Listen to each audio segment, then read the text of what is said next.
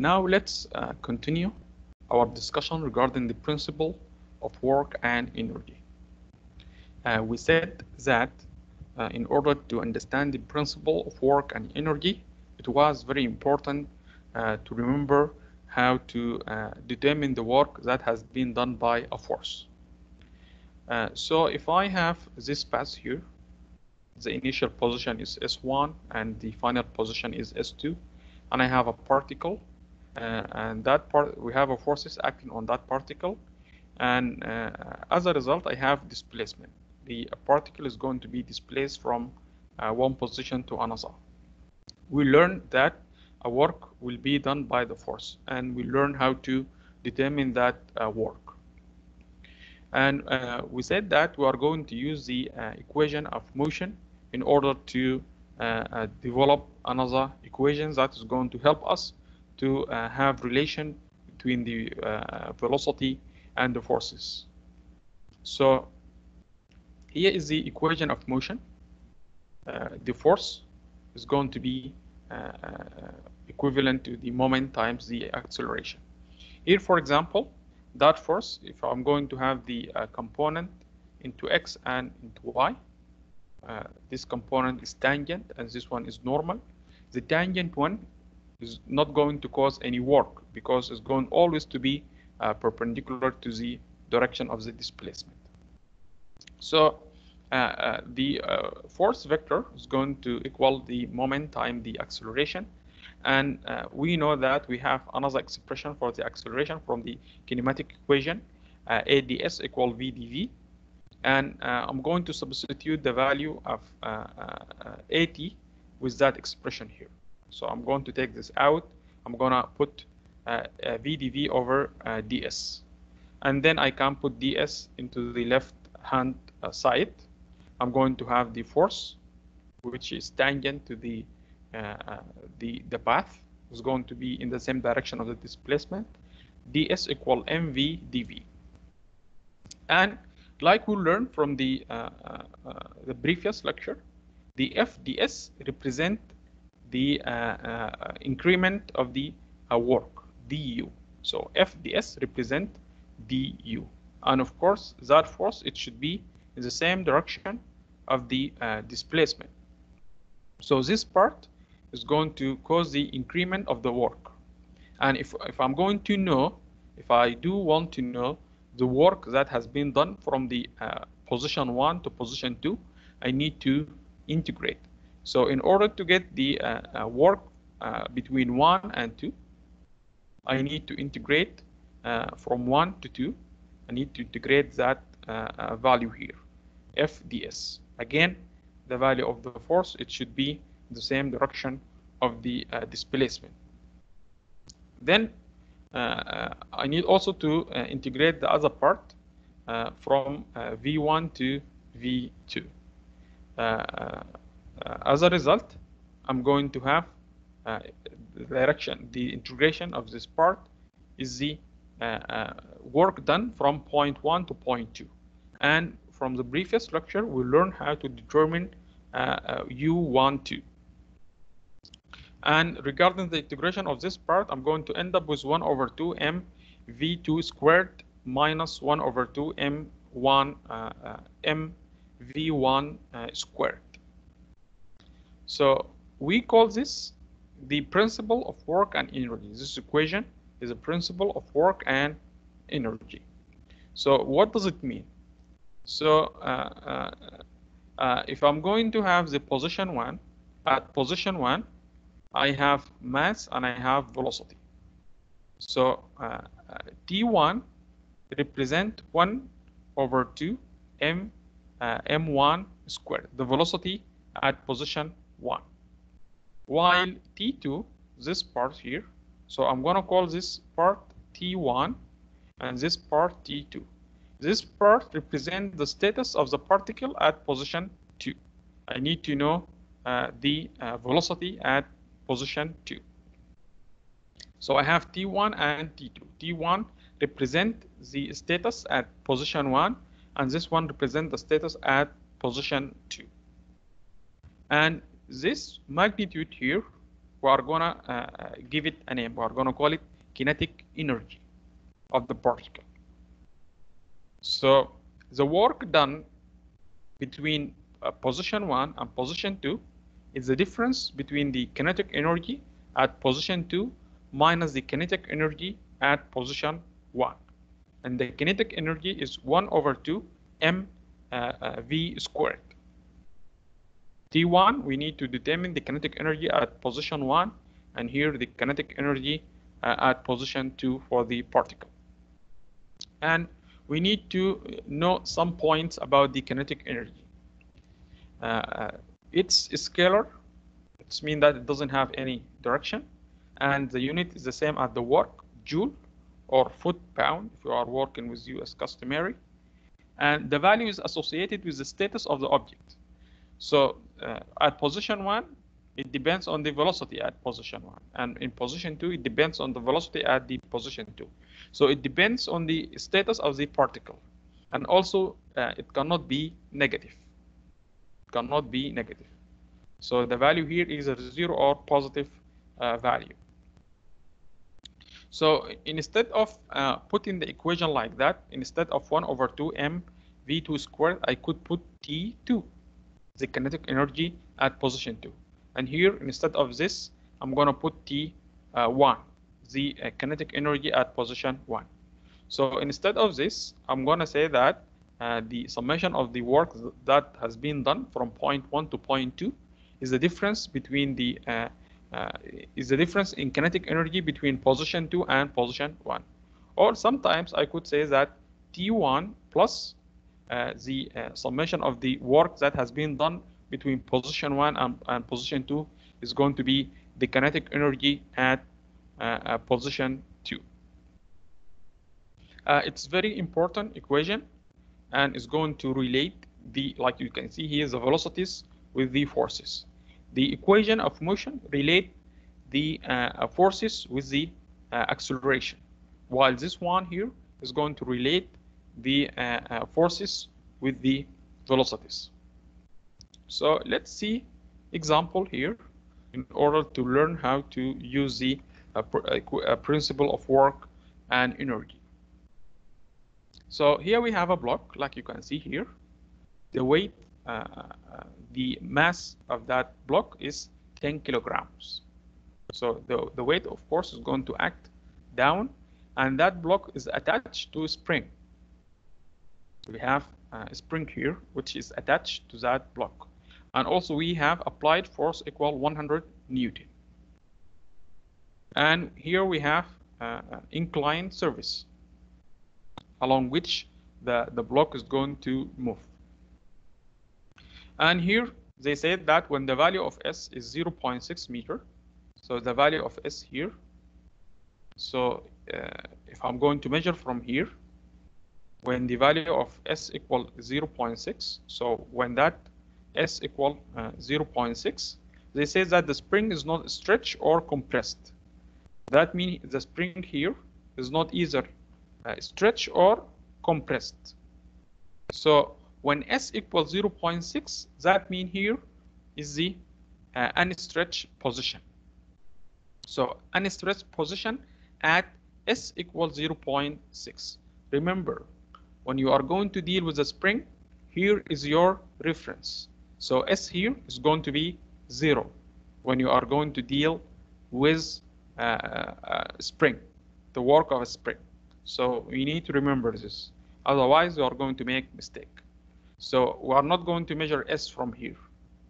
So the value of S in the equation of the work that has been done by the spring, the reference, the 0 is here. And we have initial velocity, we have speed here equal 5 meters per second down the smooth plane. So we have initial velocity here equal 5 meters per second. We need to know the distance S, the value of S measured from here when the block stops. So the block is going to move a certain distance, and then they are going to stop at some point here. We need to know the value of S from here to here. Like you can see here, we have forces and we have velocities and we have displacement. In that case, we are going to apply the principle of work and energy in order to determine the value of S. Because in the equation of the principle of work and energy, I have a relation between the displacement and the velocities and the forces, not like the equation of motion. So we are going to apply the principle of work and energy between position 1. Position 1 is going to be here, where the value of S is 0.6 meter, and position 2, we don't know the position 2, but at position 2, the velocity is going to be 0, because the block is going to stop. And here is the equation of the principle of work and energy. We have kinetic energy at position 1 and kinetic energy at position 2. I can determine the value of T1. T1 is 1 over 2 times the mass times the initial velocity. We know the mass and we know the initial velocity. Similarly, I can determine the value of T2 is going to be 1 over 2 mv2 squared. And the value of V2 here is going to be 0, because we need to determine the position when the block is going to stop. So I can determine T1, I can determine T2. Now I need to know the work that is going to be done from position 1 to position 2. And we have 3 forces regarding the work. So the work is done by 3 different forces. I have the applied forces, I have the weight, and I have the spring. So let's start with the applied forces. Now, like you can see here, the applied forces in the same direction of the displacement. And that means the work is going to be positive. Then we need to know the displacement. The displacement is going to be S2 minus S1, the displacement. Because originally, the block was at S1 here. So displacement is going to be S2 minus S1. And the work done is going to be positive. So regarding the work done by the force, is going to be positive, and it's going to be 100 newtons times the difference, times the displacement, which is the difference between S2 and S1. S2, we don't know S2, but we do know S1. Then we need to determine the work done by the weight. Remember, we said that the weight, the work done by the weight, is going to be minus W times the dy, the difference in y. So the block originally was here, then it's going to move there and it's going to stop. So I need to know that distance here. So if the displacement in this direction is S2 minus S1, that means the component in y is going to be S2 minus S1 sine 30. So we are going to say that the work done by the weight is going to be the weight times the dy. And dy here, is it acting upward or downward? This time, dy is acting downward. And we say that if it's acting downward, it means that the work done by the weight is going to be positive. So another method, you can say that the work, the weight is down and the displacement is down. That means this direction is going to be positive, because the direction of the weight is the same as the displacement. The displacement here is going to be S2 minus S1 sine 30. So this one is S2 minus S1, and the component in y is going to be S2 minus S1 sine 30, and it's going to be positive. The mass is 10 kilograms, and I need to multiply it by the gravity, which is 9.81. I'm going to end up with this one. So I have positive work here, and I have also positive work there. Finally, I have the work done by the spring. We know that the work done by the spring should be negative, because the displacement is going to be here, and the spring is going to push back. So before that, remember the value of S in order to, here is the equation to determine the work done between point 1 and point 2. And we need to remember that the S here is not like the S here. The S here is going to start at the unstretched position. Okay, and the unstretched position is going to be here. So unstressed position here, the value of S is going to be 0. Because when S is 0.6 meters, we don't have any compression, or the spring is not either stretched or compressed. So S1 here is 0. Then what about S2? Here is a reference, and S2 should be there. At that point, the position is S equals 0.6. That means S2 here is going to be S2, the S2, that one here, minus 0.6. So S2 in that equation is going to be S2, which measure from there, minus 0.6, because we need to determine the same S2. Okay, so since this one is going to be 0, so I'm going to end up only with that part. So I'm going to have minus 0.5, 200, the constant of the spring, times S2 minus 0.6, because S2 here is going to be measured from the unstretched length. Again, S here is not like the same as S there. You need to take care of that. Otherwise, you are going to make a mistake. Now, we determine the summation of the work that has been done between position 1 and position 2. I have positive work because of the force, positive work because of the weight, and negative work because of the spring. And regarding the normal force, the normal force, since it's perpendicular to the direction of the displacement, is not going to cause any work. So now I'm in position to use that formula. I have all of this one plus this one plus this one, and T1 is going to be 1 over 2 times the mass, which is 10, times the initial velocity, which is 5. So 1 over 2, T1 is going to be 1 over 2 times 10 times 5 squared. T2, since the velocity here is going to be 0, so this part is going to be 0. So in order to apply that formula here, T1, like I said, is going to be 0.5 times the mass times the initial velocity, which is 5 meters per second. This part represents the summation of the work that has been done by all forces. Here I have the work has been done by the applied force. Here I have the work that has been done by the weight, and here the work that has been done by the spring. And the value of T2 equals 0, because the velocity here is 0, because we need to know when the block stops. And when the block stops, the value of the velocity is going to be 0. In this equation, I have only one unknown, which is S2. So I need to simplify that formula here. Then I'm going to use some math.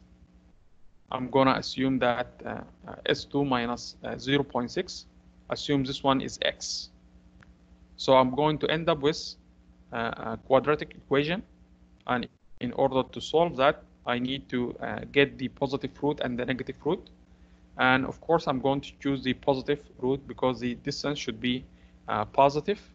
And the value of X came out to be 2.09. That means the value of S2 is going to be 2.09 plus 0.6, which is 2.69 meters.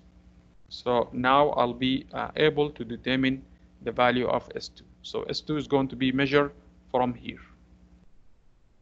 Initially, the block was at 0.6, and the block is going to stop at when S is going to be 2.69. So I'm going to give you the chance in order to ask questions. If you are now, let's move to example 3. Example 3, we have a building, like you can see here. We have a brick here at position 1. And initially at point A, the velocity of the brick is 1.5 meters per second. So I have a brick moving with a velocity equals 1.5 meters per second. It's going to slide along that roof. And the roof is smooth. It means that I don't have any friction. And we need to determine the speed of the brick at the point B and the point C here. So first we need to determine the velocity of that brick at the point B and then at point C. Again, since I have velocities and I have forces acting on the particles, then it's better to use the principle of work and energy. So we are going to apply the principle of work and energy to the brick and determine the speeds at B and at C. So let's start with the speed at B. So I'm going to apply the equation of principle of work and energy. I have TA, and I have summation of the work that has been should be done between point A and point B, and then the kinetic energy at B. Regarding the kinetic energy at A, it's going to be 1/2 times the mass times the velocity. The mass is 1. The mass is 1 kilograms, and the velocity is 1.2 squared. And regarding the kinetic energy at B, I have 1/2 times the mass times the VB, which I don't know. I don't know the velocity here. Then I need to know the work done between position A and position B. Here I don't have a spring, and I don't have applied forces. I have a work because of the weight of the brick. And we know that the weight is going to act down, so I need to know the vertical displacement, which is here.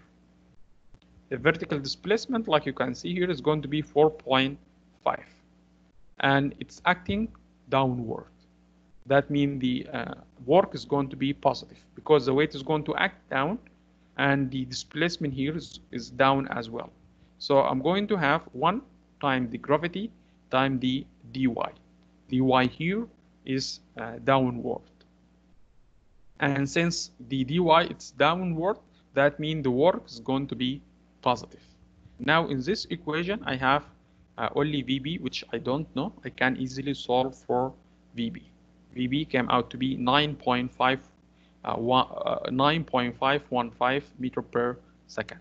That means the velocity of the brick is going to increase. In this point, it was 1.5, and in that point here, it was 9.515. Then I need to know the velocity here. I can again also apply the principle of work and energy between B and C, or between A and C. It will give you the same answer. So I'm going to apply the principle of work and energy again between point A and point C. So TA is going to be the same here, no change in that equation. Regarding the work done, again, the only force that is going to cause a work is the weight of the brick. I don't have applied forces, and also I don't have any spring here. And in that case, I need to know the dy. So if I'm going to use the principle of work and energy between A and B, the dy is going to be 4.5 plus 9, which is 13.5. And like you can see here, dy is acting downward, not upward. That means the work done by the weight is going to be positive. And so when I'm going to apply the equation of the work and energy, this part is going to be as it is. This part, we are going to have different dy. Here I have 4.5, here I have 13.5. The mass is the same. Here I need to know the velocity at C. So I have only unknown. I'll be able to determine the value of Vc. So the velocity of the brick when it's about to hit the ground is going to be 16.34 meter per second. So here initially the velocity it was 1.5 meter per second. Here the velocity it was 9.515, and here the velocity it was 16.34 meter per second. So using the principle of work and energy, I can relate the velocity and the displacement and the forces. So I'm going to stop here. If you have any questions regarding this problem, please ask.